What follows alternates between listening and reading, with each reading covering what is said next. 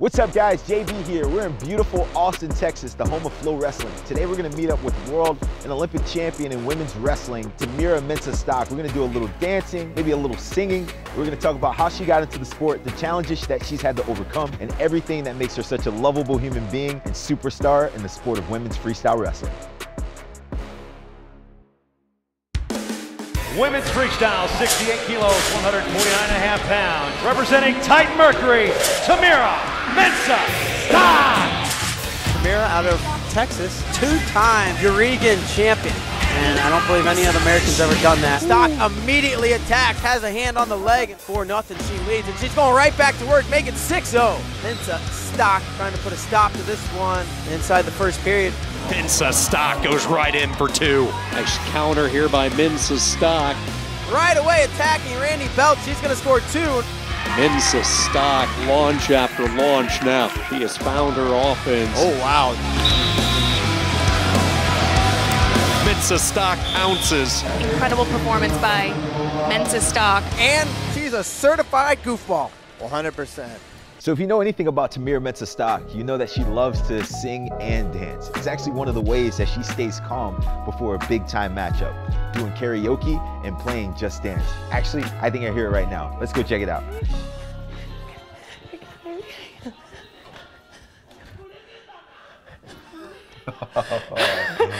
Hi. How's it going? Good to see you. Good to see you too. What do you got going on here? Oh, I'm doing Just Dance. Oh, it's really fun. Look, I was doing really good too.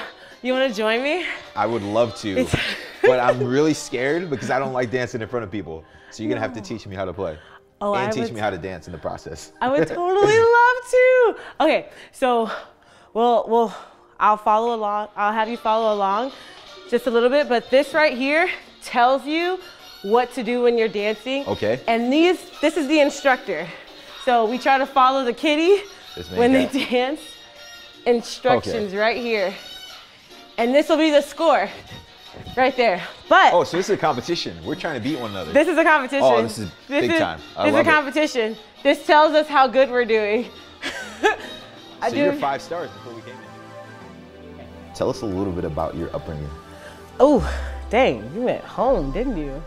Okay. Yeah, from the beginning. Where were you born? Where were you raised? What was it like? How many siblings did you have as a little one? Oh, snap. Okay, well, humble beginnings. I was born in Chicago, Illinois, but raised in Texas, Houston, Texas, and wasn't at any sports when I was younger. Like, no sports at all. Started in sports when I was in middle school. Were your parents athletes? My dad said that he was an athlete. He was in track and field, but he mostly fought after school because in Africa it was pretty rough. Yeah. Yeah. Yeah. Now, what part of Africa was he from? Ghana. Ghana. Ghana. That's what my roots are from Ghana. Yeah. I did a lineage test, and 86% of my genealogy originated in Ghana. Ghana and the Ivory Coast. You're more Ghanaian than me. Really? Yeah. 86%. I was 49%. Wow. What was the other large part? Nigerian. Nigeria. And some Europe and a little bit of Indian. That's crazy. Like, because my mom's side. That's why we're such great wrestlers. And we both have good double A's. It's the Ghanaian in us. Well, actually, technically, it's the African in us. Like, that really, because I was 96% African. So, I got you on that one. So your dad came from Ghana? Yes, dad came from Ghana. Yep. He was in, some fights and track, and my mom did basketball, swimming, and track. When we got to high school, I was still in track and field, and my mom had told my twin she needed to join a sport because, an idle mind is a playground for the devil, and she was being super sedative, and she was like, hey, join a sport. So she didn't want to do anything conventional, like nothing at all. She didn't like basketball, she didn't like track, cheerleading, dance, you name it, she didn't like it. But she did find that there was wrestling, and it intrigued her a lot. And she took my mom to an open mat, and my mom told her to quit. She was like, definitely not.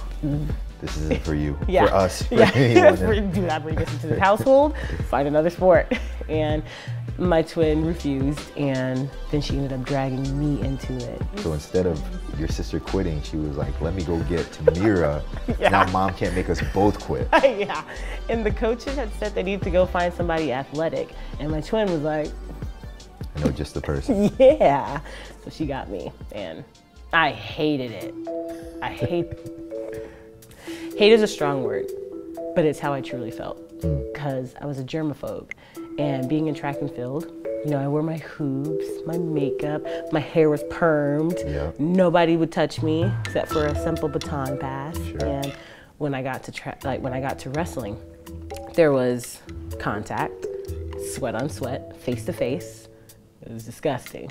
And then people were very intimidating, and people would pick me up, throw me down. It was very rude. I thought it was rude. So I went to quit immediately, but I waited it out about a month, had our first team duel. They bumped me up 2 weight classes, and I pinned a girl, and she was a state qualifier. And that was the beginning of a beautiful, rough friendship with wrestling. So at what point from hating it from its inception to actually enjoying the process and liking what you were doing? Was it that first pin of the state qualifier? When did you start loving wrestling? It was then, and I still actually had to try to get to love it because I was in 2 sports, track and field and wrestling. And I think what captivated me the most wasn't the fact that I was a natural, but the fact that the people, the camaraderie was incredible. Yeah. Like track and field, not so nice to me. But in wrestling, they were really just opening. Like they didn't call me any kind of names. They were just nice and loving. So what was the name of your high school? Tamyra? Morton Ranch High School. Morton Ranch. Was it a good place? I think it was a great place.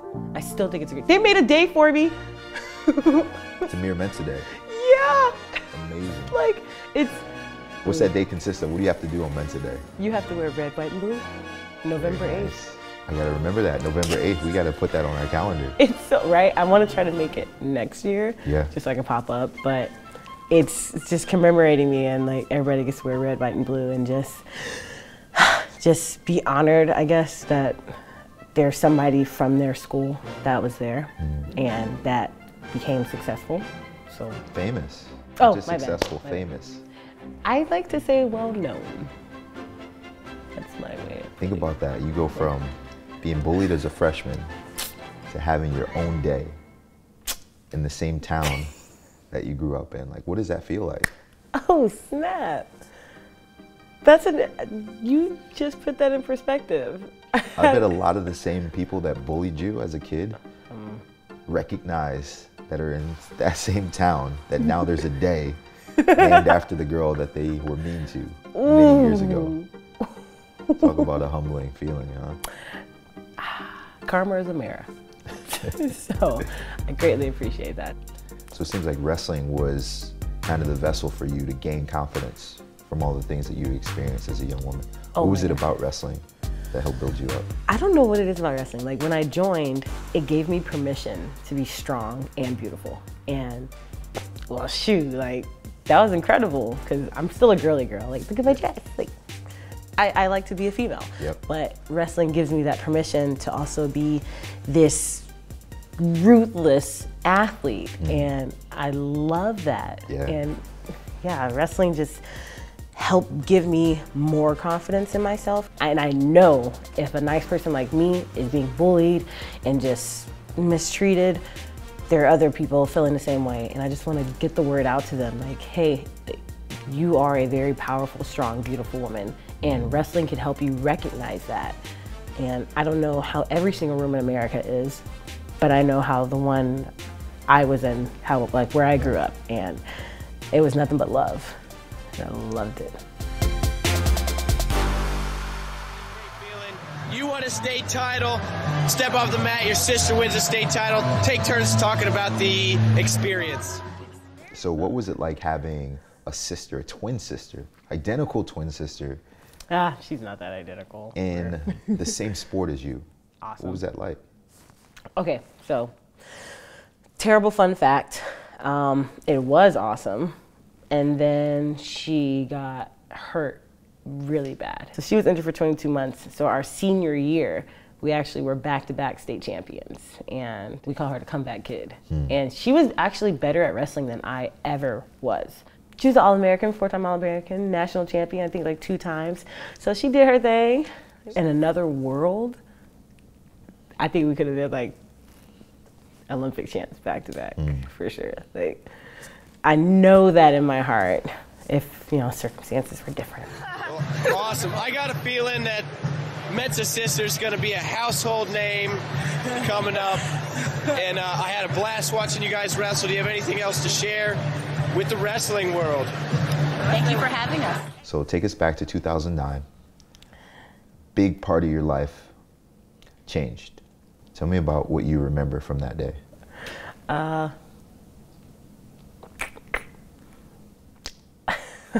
remember everything. We had a tournament. My dad was dressed to the nines, wearing a purple suit. He didn't know what color it was, but he always dressed in a suit. He drove from Louisiana like always, but this time by himself. And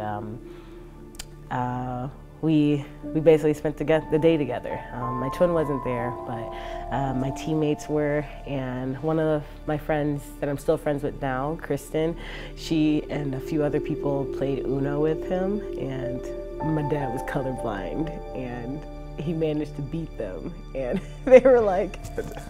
Probably can't be very good at Uno if you're colorblind. No, he's not that good. And he just saw a bunch of grays, but he played Uno, he beat them.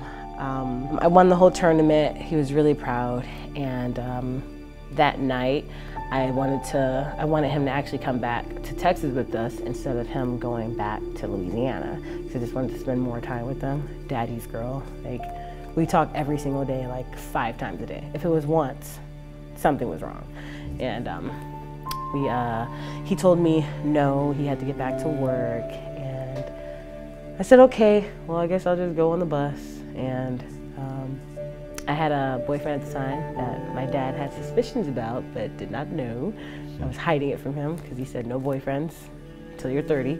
My dad called me when I was on the bus, and I had said, Daddy, I don't want to talk right now. I'm trying to sleep. Can I call you in the morning? And he was like, all right.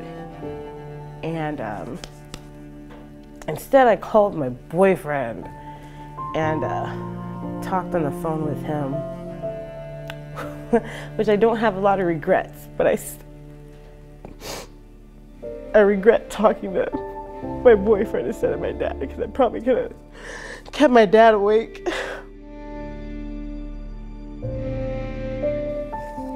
Till this day, all I can think about is, what if I would have stayed on the phone with him? Because they said that he fell asleep at the wheel. And then they also have like some weird stuff, like how Africans are, like there was voodoo involved, like somebody was out to get him. Regardless, it doesn't matter. I lost my father. It was the worst day of my life. I wanted to quit wrestling. I dropped AP classes. I was like, no, I don't want to do anything. But my mom said I have to go back to school.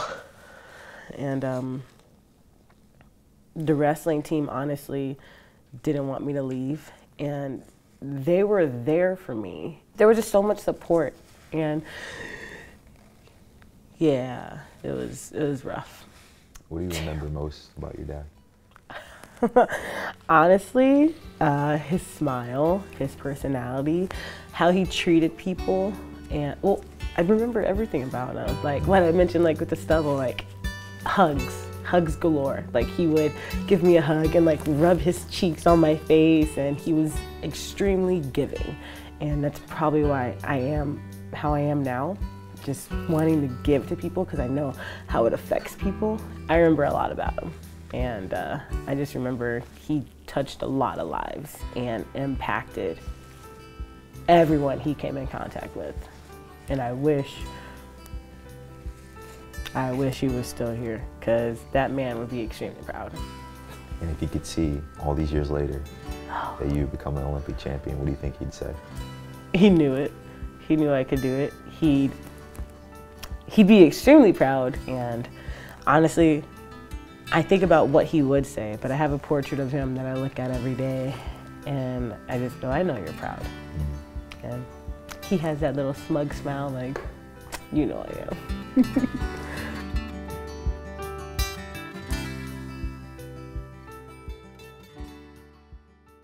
Let's talk a little bit about you making the transition to college. Tamyra Mensah, Wayland Baptist.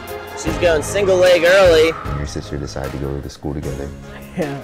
compete alongside one another, again at the next level. What was it like? It was awesome because it was a new experience, new town, same state, but we had each other, and I like to hold on to people pretty tightly. Being at college with my twin was awesome because I didn't have to get to know someone all over again. Like, I got to bring my best friend with me and experience that life together and keep us both on track, like with studies and practices, and it was awesome.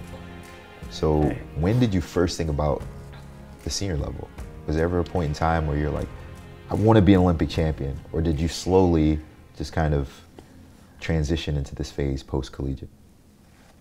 My first year of wrestling, I wanted to be an Olympic champ. Your very first year in high school? In high school. When you hated wrestling? Well, after I won second at state, I was like, hold up. Wait, state is really important? Like, this is like a big deal. Huh. I'm a natural? Like, I didn't really understand like who I truly was in wrestling. I did not know there was a senior level. I did not know there was college. Sure. I knew nothing in between, just Olympics. Just second at state, Olympics. yeah, that was it. That was it. Yeah. The hell in between, nobody told me about. But I think that's how I got where I'm at right now, because I trusted in what my coaches were doing and like all that hard work and dedication and just time they put into me. And then also having fun. Like, I laughed at every single practice and I danced at almost every practice. Having fun was definitely key. I had a vision when I first started wrestling. I was like, be an Olympic champ and do it kindly. So how does this help you to stay calm before big time matchups? I know that a lot of times you like to dance and do karaoke. Yes. So it helps me stay calm because it's fun and it gets my mind off of competition, because I wrestle better when I'm not stressed out, when I'm totally calm, relaxed, having fun, because I like to enjoy the journey and enjoy the process. And this is a part of my process, singing and dancing. This is a part of the process. This keeps you in shape, helps you lose weight, and also helps take your mind off of the wrestling. Yes, all good things. This only helps me. It doesn't hurt me, only helps me. Can I try a little bit? Absolutely. Right, let's do Don't Start Now. I like that song. Yeah? Don't Start Now? The only time I ever dance is at a wedding, so this is way out of my comfort zone, but I trust you, so I'm going to go for it. No, it's going to be really fun. So hold it in between your hand like this. Yeah, so you don't press it. You don't want to press the buttons. Don't press any buttons. Oh, gosh.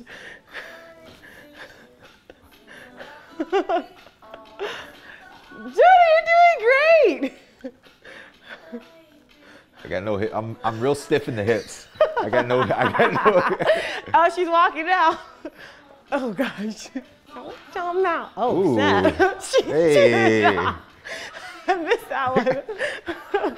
I'm just making up stuff now. And you're still doing good though. You're putting Jacob's score up high.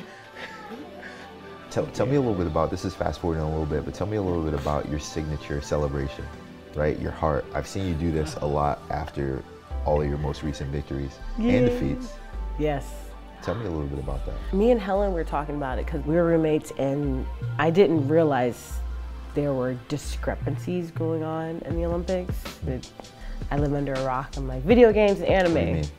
There discrepancies, like, well, just people protesting, like athletes, just, you know, speaking out what they believe in, and that's all fine and dandy. But she had asked me what I thought about it, and she also explained to me what was going on, and I was like, "What, Helen? That's happening?" She's like, "Yeah. What do you think about that? I'm just curious." And I gave her my insight, and I told her why I believed I was here on Earth, and that I wanted to spread love, spread joy, and represent my country as best I can. I wanted to show people that I meant that. And I was like, and I don't really know how to show them, but you know what I'll do? I'm gonna put up a heart symbol and I'm gonna let people know I'm here to spread love. And she was like, no way, you're gonna do that? I'm like, yes, I'm gonna do that after every single match. Win or lose, I'm gonna do that after every match. And she was like, that's so cool. We should try to get like the other girls to do it. I'm like, you can. And if not, like, if you do it, it'll be great. But I'm just here to spread love, joy, smiles. And that's pretty much where it started, like in Japan. And it caught on. I did not know it was gonna catch on. I just wanted to show people, hey, you're loved. Yeah. And oh my gosh, yeah, it totally caught on. Like people ask for pictures and they're like, can we do the hearts? You're like, it's your signature. yeah. I'm like, and it's weird because leading up to the Olympics, Adeline would have like the double wave, and I think Jakara actually does double waves too. And I didn't want to be like everybody else. So it was kind of cool and organic how it happened. Yeah. And it's yours. It's mine. Like you have ownership of this movement. I need to think of something. I need like a signature. I have nothing. Well, yeah, you do. Flex for everybody. I need to like sit down and really think of something good that like, I can make my own. That's awesome. You've inspired me. I think it'll come.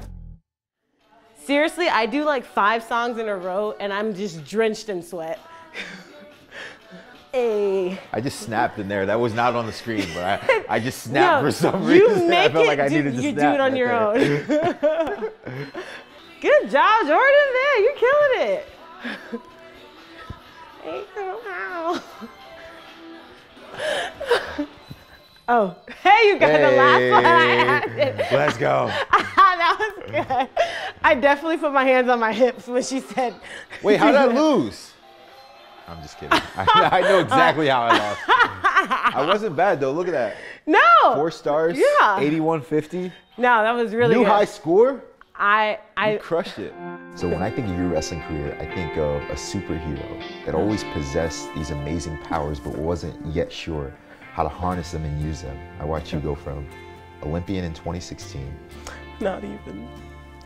Olympic trials winner in 2016. Wasn't able to qualify the weight, to world team member in 2017 but no medal.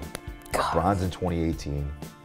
Champ in 2019 and then Olympic gold medalist in 2021. Like your progression has been astounding, but it's been slow and methodical. Talk a little bit about the difference in who you are now and to who you were at that point. So who I was back then was afraid to showcase who I was. In high school, it was kind of the same thing, and the same in college.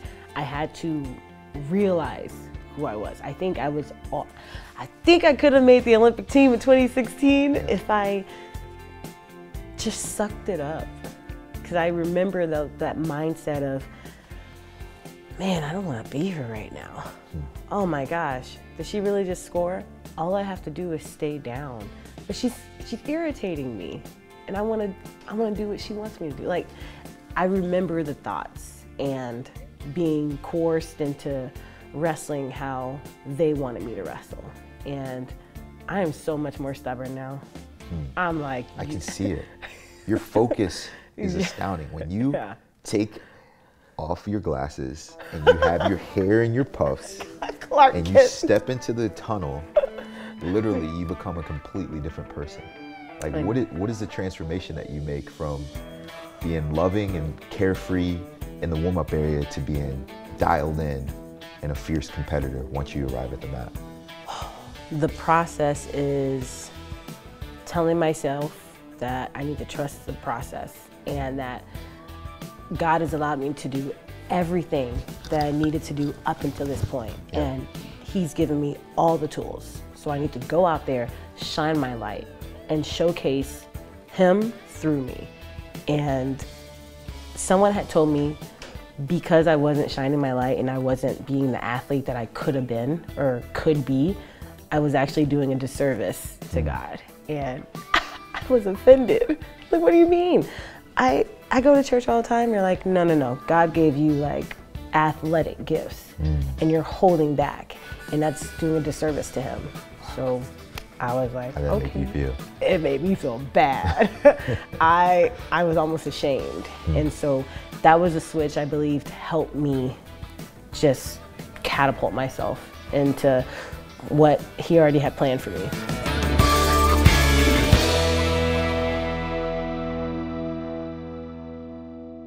Have you broken a sweat yet? Yeah. A little bit? Wait, did you just choose this one? No, what is this? What is She's this? hard! Wait, That's why I wanted to do, we got to do a hard one. Let's do one hard one. Yeah, yeah. Oh, okay, here she comes. Here she comes. Let's do it. Oh, and she's up. Oh, Hey. oh. Oh, real sultry. Oh, look. gosh. Hey, hey, hey, hey, hey, hey, hey. Hey, Oh. hey. Oh. Oh, gosh. Oh, I'm definitely going to lose this.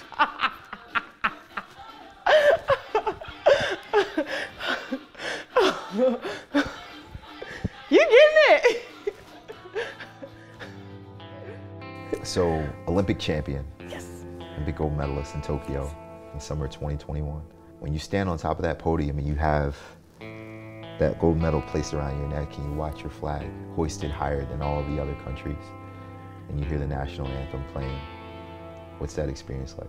It was a little sad because of COVID and there was no one there.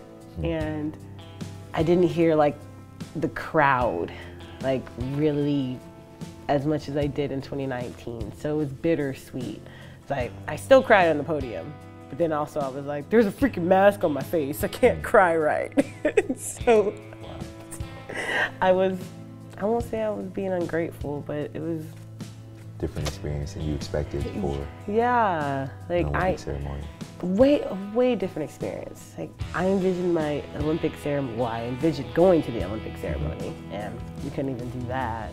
The tour that I did after was awesome. Yeah. And that made it worth it. And I was extremely proud to represent my country because that's what every wrestler's dream is. Yeah, and you instantly become a hero. Okay, yeah, I wasn't expecting that. I think with the social climate being the way that it has been over the last few years, with all the, civil unrest, due to police brutality, racism throughout the country, that being a black athlete has become very difficult because you love country, but you love your blackness and your culture. It's like you did a very good job at mingling the two. In the process of a history-breaking performance, becoming the first black woman to ever win an Olympic gold medal, first state champion in your high school's history, Yes. first black woman to ever win an Olympic gold medal in freestyle wrestling. You're a hero to all people, but particularly little black girls that will go on to wrestle someday. What do you tell them? I like to tell all little girls because I know I don't want to just inspire just one race. I want them to know, hey, do not isolate yourself from anyone. Like we are all equal and we need to all be treated equal. And I want to tell every single little girl that you can do anything through Christ. Like he strengthens you and you are beautiful, you are smart. What is it that helps? You are beautiful, you are smart, you are kind, you is important. Yes, that's right. But like hella illiterate, like you is important. And I want them to know that because like I said earlier, if I was bullied, I'm sure they're possibly down and out about themselves, struggling in some way, shape, or form. And I need them to know you are a powerful young woman and you can impact so many lives or one life. But regardless, you can impact a life and make a difference, a huge difference. I want to be that good role model for the young girls and for young boys because they need good women role models too. Like, I want to show boys out there like, hey, you can have a wife that is beautiful, strong, smart, influential. Women, you can be that. There were little girls, you can be that woman that is beautiful, strong, influential, and just powerful. Like, not be me, be better than me. And so you've achieved profound levels of success from when you set out as a young woman in Houston, Texas to now being here, Olympic champion, world champion, multiple world medals, top 100 wrestler of all time. Really? Yes. You know that. You're ranked as one of the top 100 wrestlers in U.S. history. I just heard that just now. That's crazy. Phenomenal. Did I mention Phenomenal. I live under a rock? You have.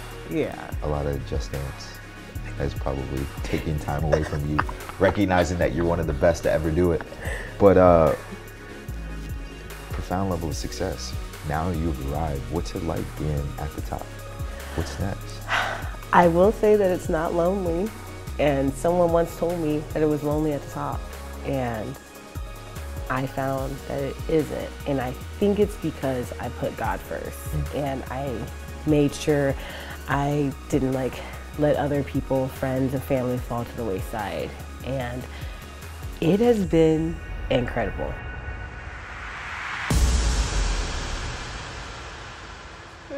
That was good. That was awesome. I'm tired now. My legs were burning. I got 9,000 though, so I've improved. Yes! Last one I was only 8,100. Exactly. That was a 1,000-point improvement right there. Yeah, exactly, right? Not 1% better. That was like, This is like, oh my gosh. not recovery. This is a workout. But it's a good How could you do this and not go the next day like, I did not rest. I worked too hard the day before dancing. Because I don't think, when I do this dancing, I don't think of it as another workout. I think of it having fun, and it is a recovery because there is no contact. Yeah. And the contact from wrestling, that's what beats down the body, in my personal opinion. So when I'm having a sweat and having fun, it's like playing basketball or, tennis. Hey, you want to just go have some fun, shoot some balls around? It's the same thing. And you're laughing, you're having fun, and you're losing weight in the process. And who's your favorite person to do this with? My favorite person is anyone I can drag into it to do it with me. Who's your favorite wrestler to do it with, should I ask? My favorite wrestler? I don't know, but I will say my favorite wrestler to sing with was Ellis Coleman. Yeah? Yeah. Is he fun? Oh my gosh! I could always count on him. If I needed a singing partner and if he wasn't going to practice, I'd be like, yo, Ellis, you want to karaoke? Let's go. Let's karaoke. Let's get it. Man, you've got so many opportunities on the table. You've earned them. You've truly earned them.